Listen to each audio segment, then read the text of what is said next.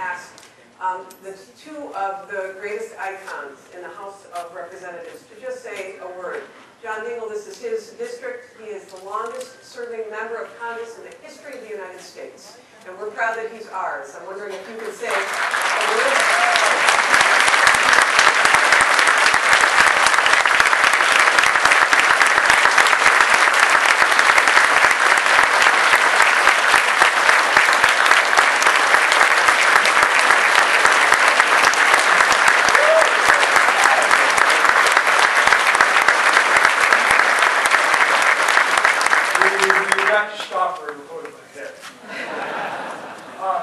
Governor, welcome.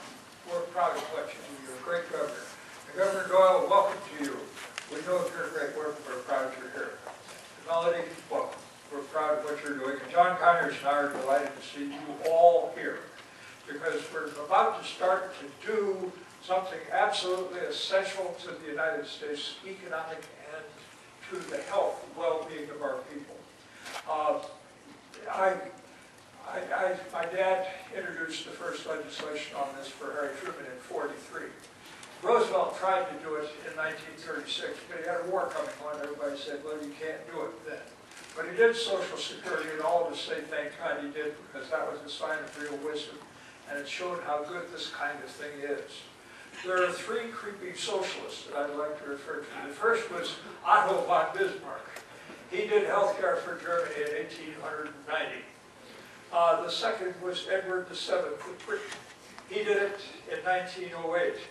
And then there was a famous American creepy socialist by the name of Teddy Roosevelt who wanted to do it in 1912. We're lagging a bit behind them, but it's time to do it now.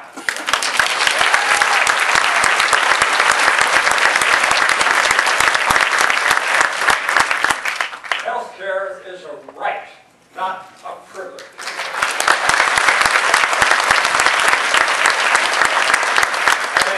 It is now, as the two governors, Melody, have said to us, it is a matter of competitive necessity. If we don't do it, we're going to sink because we can't afford it.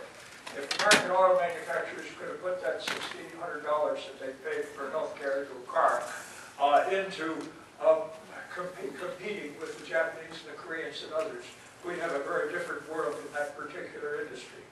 So let's get busy. Let's do what needs to be done. Governor, thank you. Governor, welcome. And Melody, thank you. And all of you, thank you and God bless you. This is a great event.